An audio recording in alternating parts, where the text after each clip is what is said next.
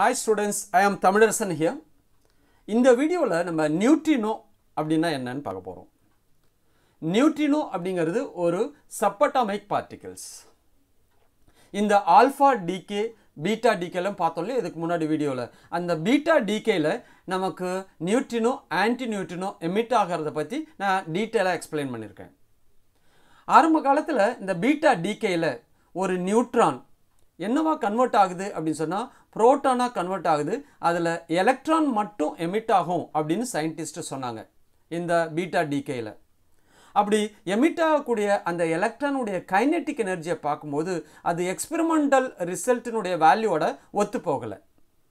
So அப்போ நம்ம alpha டிகேயை பார்க்கும்பொழுது அதில் எமிட் ஆகக்கூடிய பார்ட்டிக்கிளுடைய energy only certain allowed discrete energy மட்டும் இருக்கும். இது ஆல்ஃபா டிகே ஸ்பெக்ட்ரம். அதில் பார்க்கும்பொழுது அதனுடைய எனர்ஜி வந்து டிஸ்கிரீட் எனர்ஜி மட்டும் இருக்குது நமக்கு.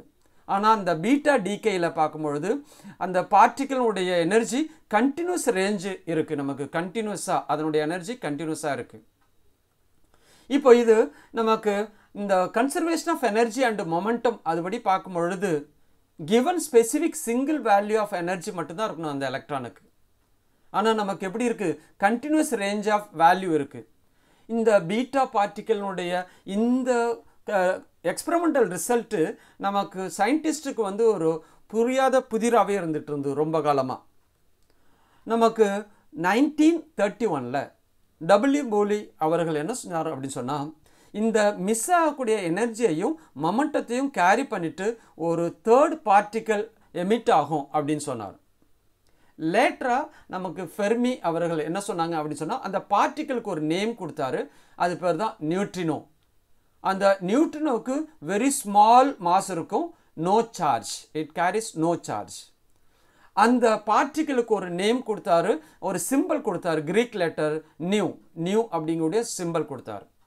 அப்போது நமக்கு இந்த பீட்டா டிகேயில் ரெண்டு ப்ராசஸில், ஒரு ப்ராசஸில் ஆன்டி நியூட்ரினோவும் இன்னொரு ப்ராசஸில் நியூட்ரினோவும் எமிட் ஆகும் இல்லைங்களா.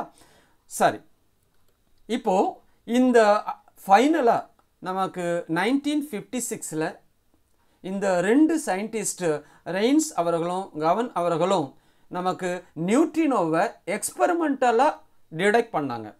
அதுக்காக வேண்டி ரெய்ன்ஸ் அவர்களுக்கு வந்து 1995 நோபல் பிரைஸ் கிடைச்சிது. சரிங்களா. ஓகே, இந்த நியூட்ரினோ அதுக்கு சில ப்ராப்பர்ட்டி இருக்குது. இந்த நியூட்ரினோஸ் வந்து கேரிஸ் ஜீரோ சார்ஜ், அதுக்கு சார்ஜ் இருக்காது. இந்த நியூட்ரினோடைய ஆன்டி பார்ட்டிக்கிள் வந்து ஆன்டி நியூட்ரினோ அப்படின்னு சொல்கிறோம். இப்போது ஆரம்பத்தில் நியூட்ரினோ வந்து ஜீரோ மாஸ் அப்படின்னு சொன்னாங்க. ஆனால் சயின்டிஸ்ட் இப்போ கண்டுபிடிச்சிருக்காங்க neutrino have very small mass அப்படின்னு சொல்லிட்டு. த neutrinos interact very weekly with matter. அது மேட்டரோட வீக்காக வந்து இன்ட்ராக்ட் ஆகும். It is very difficult to detect. அதனால் நம்ம அதை டிடெக்ட் பண்ணுறது ரொம்ப கஷ்டம். சரிங்களா. நமக்கு every second சன்னிலேருந்து trillions of neutrinos வந்து நம்ம பாடி வழியாக பாஸ் ஆகுது வித்தவுட் காசிங் இன்ட்ராக்ஷன். சரிங்களா. நமக்கு எவ்வளோ ட்ரில்லியன்ஸ் அப்படிங்கிறது 10⁻12 நியூட்ரினோஸ் வந்து நம்ம பாடி வழியாக பாஸ் ஆகுது. சரிங்களா. இதுதான் நமக்கு நியூட்ரினோஸ்னுடைய சில ப்ராப்பர்ட்டிஸ். இது 2 மார்க் கொஸ்டினில் கேட்கலாம். எக்ஸ்பிளைன் நியூட்ரினோ வந்து மேபி 3 மார்க் கொஸ்டின்லையும் கேட்கறதுக்கு சான்சஸ் இருக்குது. ஓகே ஸ்டூடெண்ட்ஸ், ப்ரைம் ஃபிசிக்ஸ் இது உங்கள் சேனல். இதில் வரக்கூடிய வீடியோஸ்லாம் பாருங்கள், அதை லைக் பண்ணுங்கள், சப்ஸ்கிரைப் பண்ணுங்கள், எல்லாருக்கும் ஷேர் பண்ணுங்கள், மறக்காமல் பெல் பட்டனை ப்ரெஸ் பண்ணுங்கள். Thank you my dear students and my friends.